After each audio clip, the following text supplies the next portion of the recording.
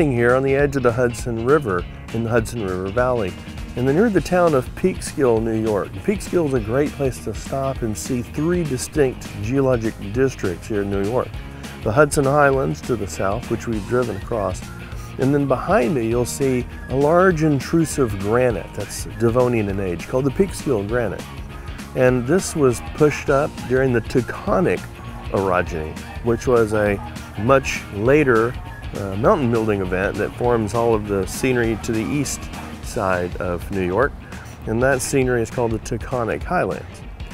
Across the river, we're going to the Catskill Mountains, and the Catskills are very different entirely, much younger rocks, sedimentary rocks, and so we got a wide variety of geology all right here in one place, and you can see it all right here from the shores of the Hudson and Peekskill.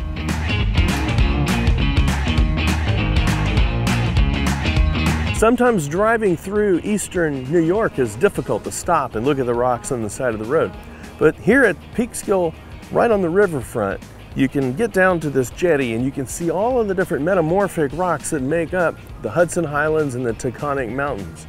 And it's a wide variety because these were once sedimentary rocks that were laid down in the Precambrian time that were then buried, metamorphosed, and crunched together in this mountain building event that we call the Grenville, and then uplifted again and exposed. And you can see a wide variety of rocks, from igneous rocks like granites and gneisses and other things, over to a lot of these metamorphic rocks. And right here, I'm just sitting looking around, and I can see low-grade metamorphic rocks like phyllites, schists. When you start to see the little thin lines, you start to think schist. A little bit higher metamorphism, and you get what I'm sitting on, which is these sparkly, beautiful mica schists. And as you continue to add heat and pressure during this mountain building process, depending on the type of rock you started with, you'll get things like gneisses. And here we can see these beautiful, thick bands of crystals that are forming, replacing minerals that are already in the rock. And eventually those bands start to curl up and fold up. And those are the most intense rocks we get before they start to melt again and essentially become magma. And so you can see all of those types laid out nicely. If you'd gone back to the time of the ice ages, there was so much ice that was locked up on the North American continent that the ocean levels were actually several hundred feet lower than they are today. In fact, you could have carried the river about 100 miles off the shore of New York at the time. What that did was it created these canyons that cut way down, and eventually the ice melted and the sea levels rose and they flooded those canyons. We call those fjords. In places like Norway, we have a lot of flooded canyons formed by glaciers or fjords. And we have the same thing here. And what's interesting about the ones here in central New York is they all point the wrong way.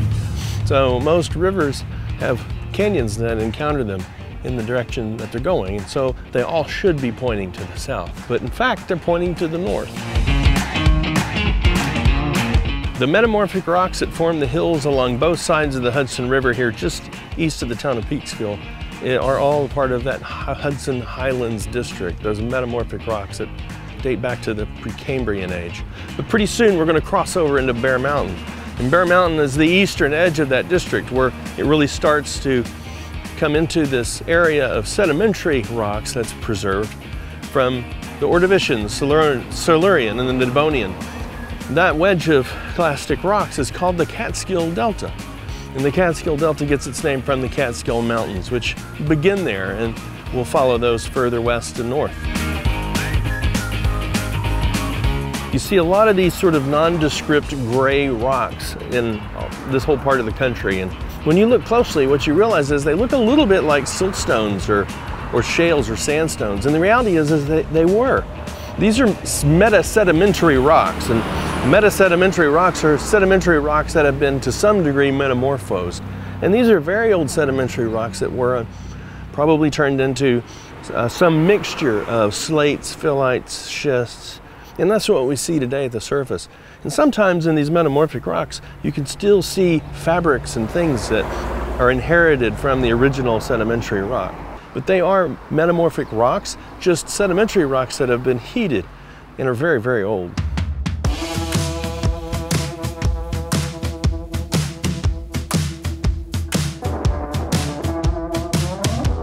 Whether you're coming up from New York City on the Palisades Parkway or you're coming east from Peekskill across the river, Bear Mountain is one of the highest mountains on the western edge of the Hudson River Valley, and is a great place to stop and take a look and see all of the different terrains.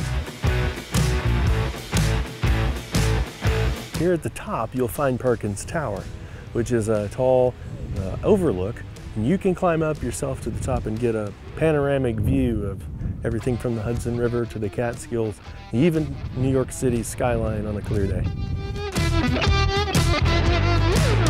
So all the rocks underneath Bear Mountain are a rock formation called the Storm King granite gneiss, and it's a Precambrian aged over 1.1 billion year old igneous rock that's been assembled as a part of this Hudson Highlands topography. And it is it's a little bit like a granite and a little bit like a gneiss. It has these fractures that carry water, that actually has magnetite that's mined on both sides of the mountains. This is a pretty awesome little boulder of the Storm King granite gneiss sitting here, and you can kind of look at this and have a few conversations. One is, why they call it a granite? Because of its composition. It's very quartz rich and feldspar rich. It has large crystals. It has large veins, pegmatites, if you will, these large crystals that kind of run through. So very much like a granite. But look at this closely. We see these layers. There's layers of dark mineral things. Those are much more indicative of a gneiss. And so one way to interpret this rock is it was a metamorphic rock that was pressured so intensely, it's basically all recrystallized to granite. If this had melted and cooled again and allowed to cool, it would have formed a granite. So it's a very cool rock to check out.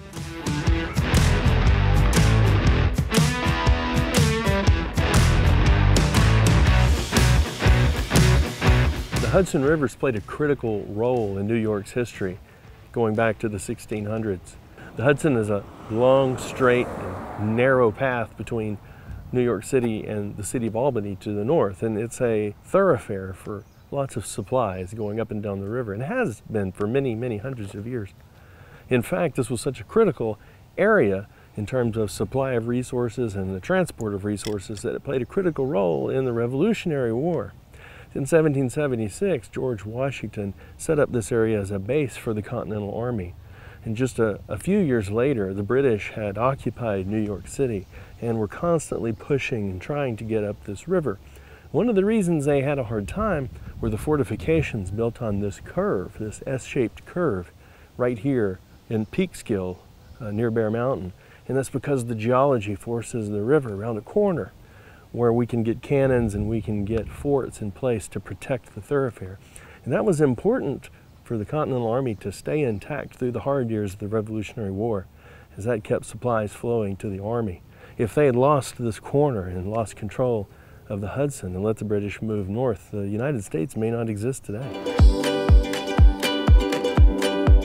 Today we're dealing with rivers like the Hudson River, but 100,000 years ago we were dealing with rivers of ice. And those rivers of ice cut down as they moved across the landscape, picking up sediment, cutting more sediment out until we had these deep canyons like fjords in Norway. And that's what you have here along this Hudson River Valley. This is a valley, a river of ice, cutting it out. And when the river finally started to form and the ice started to melt, all of that sediment is dropped and flushed into these valleys, filling them up. So now we have behind me in Iona Island, well over 1,000 feet of sediment stacked up, filling in the bottom of that canyon or fjord.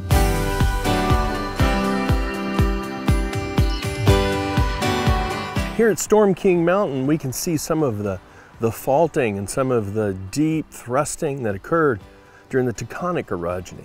And so if you go back to the Grenville period of time, which would have been the billion-year-old sort of time frame, all these rocks are being deposited and buried off in an ocean basin, and these volcanic arcs would line up, and the continents would clash. These islands would crash into the side of what's now the United States, and they would kind of get plastered on and built this framework of very old rocks. And then later, in younger time, we had this Tectonic orogeny, and that occurred in thin sheets, and it actually it's like two bumpers of cars hitting each other, and one bumper riding up over the other one.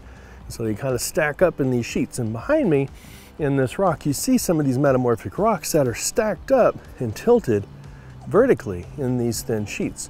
So it's a nice little one outcrop model of how the entire eastern seaboard thrusted up during this mountain building event over 500 million years ago.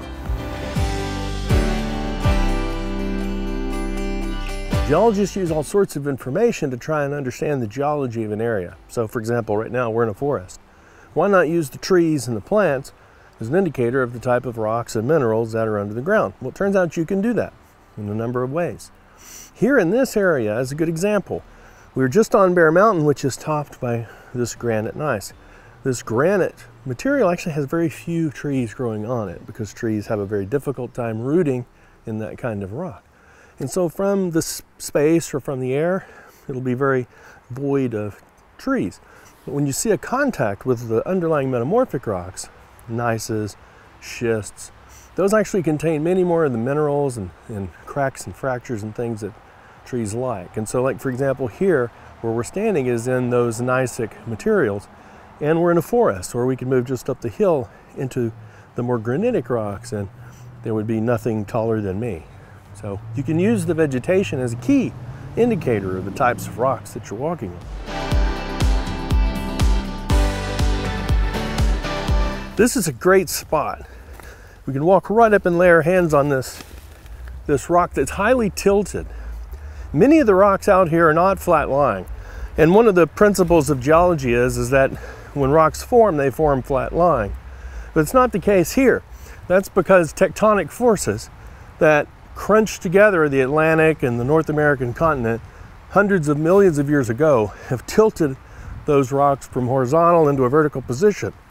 And so now we can literally walk along these natural walls of rock and observe the massive forces of nature that were in place here 500, 600, a billion years ago.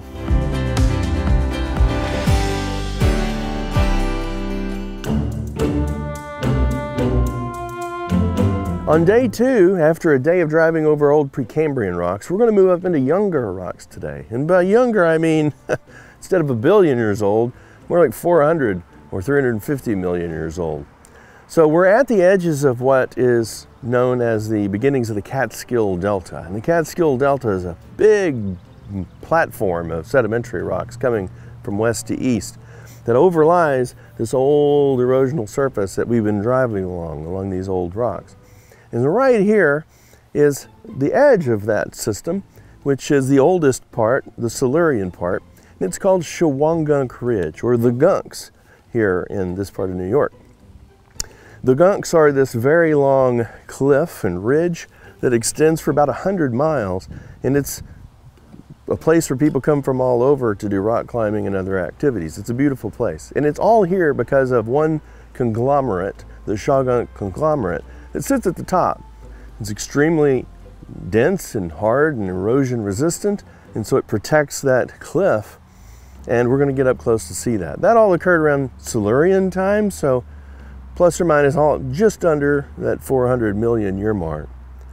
And then on top of that, we have a really big thick stack of deltaic deposits, shales and silts, etc., that continue all the way into western New York in the Devonian period. And those are the source of some major source rocks and shales that we see that produce oil, for example, up closer to Lake Erie.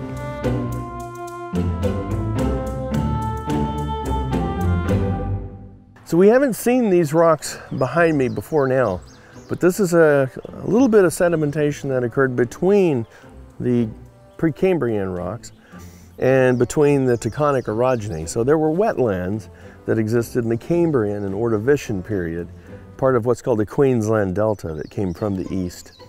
And it filled in this low basin with shales and silts and sort of these quiet sedimentary rocks before the Taconic orogeny occurred around 435 million years ago. And remember, that was a bunch of volcanic arcs slamming into the side of North America and New England and pushing all these shingled thrust faults up and loading this part of the continent up. And that set the stage for the deposition of the ridge at the top, which is the Silurian Shawangunk conglomerate. So we're going to go up and see the conglomerate, but this is a cool place to stop right here to see these silts and shales and how deformed they are and tilted underneath this overlying conglomerate.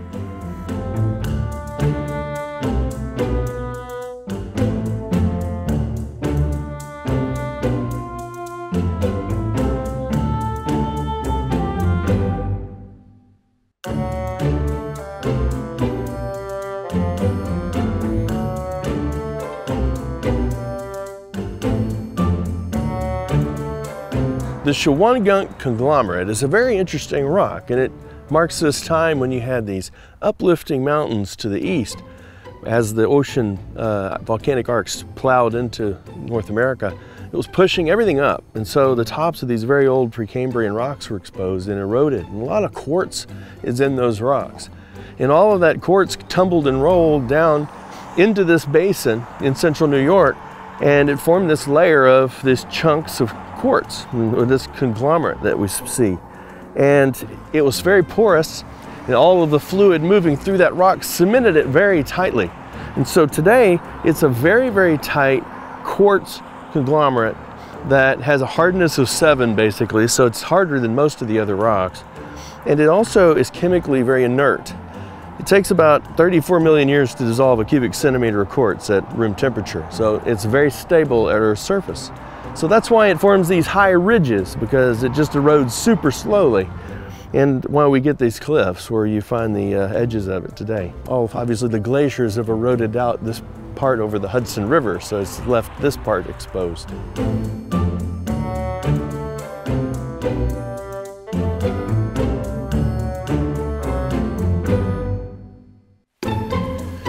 Well, we're up in the Catskill Mountains now. This is Platte Clove, and we're into the Catskill Delta. And you can see many different sandstone, siltstone, and shale layers that kind of stack up. And there's hundreds and hundreds of feet of this rock, thousands of feet going back to the east. And the plan was to go up into the mountains, but as you can see, it started to rain and the clouds have moved in and we can't even see the mountains anymore. So sometimes you have to stay on your toes on a geo-road trip. So we're going to turn around and we're going to go back down to Hudson River Valley to the Palisades to talk about some volcanic rocks and some intrusives. So let's go back down, get out of the rain.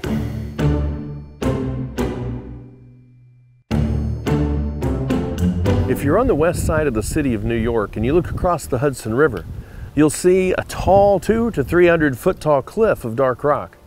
That's the Palisades. And the Palisades is a cliff that extends all the way down the Hudson River that's made up of igneous rock, intrusive rock called diabase, that formed back in the Triassic period. So compared to the rocks we saw earlier up the river, these are much, much younger rocks. It occurred when magma intruded into shales in this part of New Jersey. Today they're exposed by erosion along the river, and you can see these long, tall columns. And the columns are called hexagonal columns that form as the magma cools. When it cools, it breaks into these hexagonal shapes, 6-sided shapes. And the whole cliff breaks off in these columns along these joints.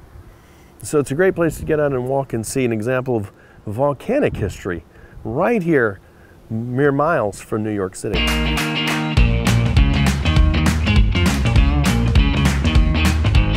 Thanks for coming along with us to see the Hudson River Valley.